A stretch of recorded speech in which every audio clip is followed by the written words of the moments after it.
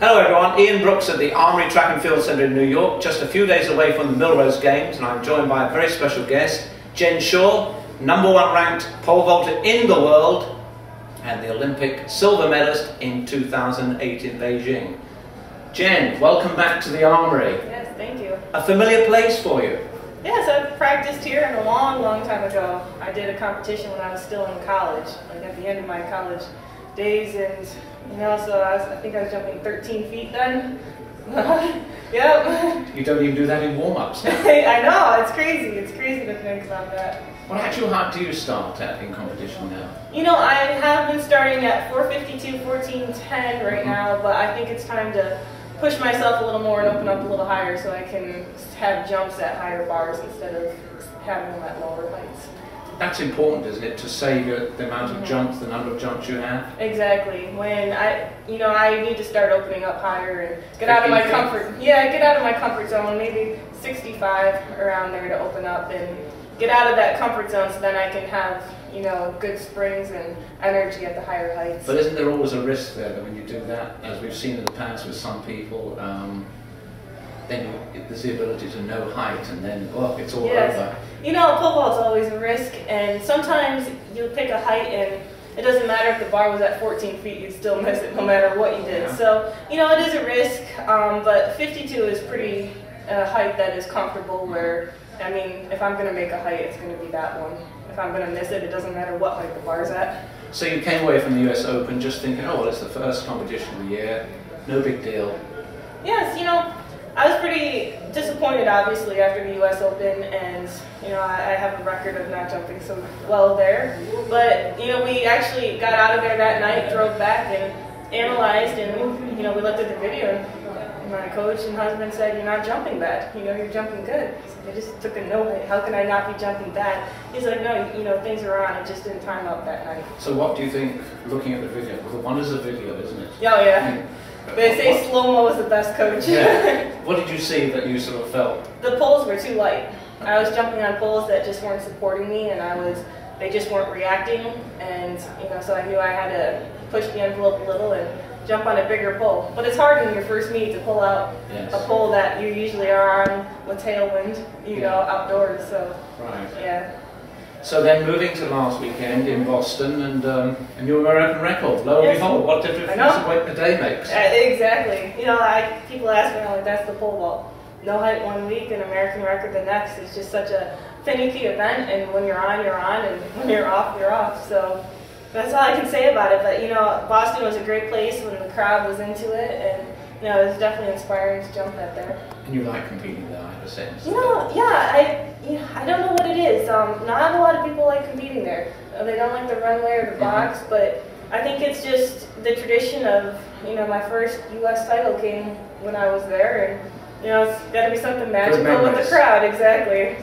And you took one jump at the world record. Yes. One vault, I should say. One vault I took, and then it's just felt a little tightness in my calf and decided it's too early for that, so just put the ball away and saved it for another day. And it's always a smart thing to yes. do in an Olympic year. Exactly.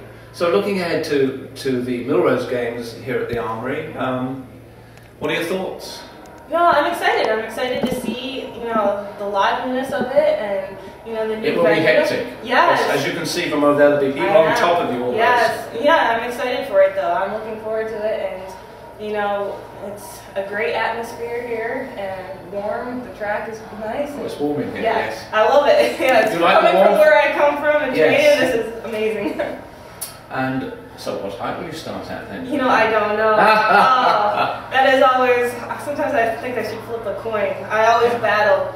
We always look at each other, my coach and we're sitting there and we're like, higher? No, this height higher. So I probably should push the envelope and start a little higher if I want to go for higher heights. But I always like to start a little lower just for a little bit of comfort. So I got to start pushing myself though. So is it difficult having a coach who's also your husband, emotionally? If you think it would be hard, but it's the best thing that's happened. Wow. The best thing that's happened to me. Being married, it puts everything in its place, and you realize just how actually unimportant pole vault is, in the whole aspect of life. So, we definitely, whereas pole vault might have taken over, in the you past. have balance in your life. Exactly. Now it's balance, and everything is centered. But when Rick comes to talk to you between vaults and he's trying to point something out to you, I mean, as a coach and a husband, there is some difference there, isn't there? He is strictly Is he nurturing, or is he sort of in your face? Yeah, he is strictly a coach when we're competing, and training is strictly coach. And we have a rule: 15 minutes afterwards, you can vent, you can talk, and then after that, it's done. You can't go on with it. We break the rule quite a bit, I have to be honest, but we try to keep it. But we've learned that you have to just leave it in the back, especially because our training facility is right at our house. Yes. And so we have to learn how to leave it back there, and then when You've built it at your own house? Yeah, it's probably like 100 meters in the backyard. Wow. Yes. Wow, that's impressive. Mm-hmm. Yeah. Do you have other vaulters come and work out with you there? Or? Once in a while we'll have people come in, if they want to. It's always open. We always have an open policy. You want to come in and jump, but not too many people come by anymore. Rick used to train high school kids all the time, but it's just too hectic now and traveling too much. Yes. But we always have an open door policy where people usually come up and stay the night and train. Olympic year. Mm-hmm. You have a silver medal in your back pocket. I'm sure you'd like to make it gold this year. And coming in now as the #1 ranked pole vaulter in the world track and field news, does that sort of, how do you disassociate yourself from being #1 in the world so that you've got complete focus, and how do you say to yourself, I have this silver medal and I want gold, and how do you keep yourself focused without getting too sort of nerve-wracked about that? Because it's the build-up, it's so long, isn't it? Yeah, it's a lot of, the anxiety, and, for everyone else around it, like not, for Rick and I, it's very much an anxiety, and it's anxious, and it's, pressure. Everyone around it, it's exciting, it's looking forward to it, we can't wait.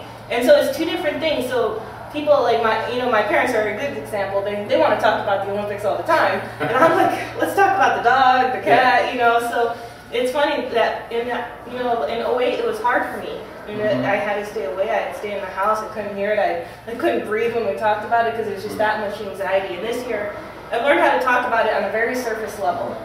Just without any feeling, emotion.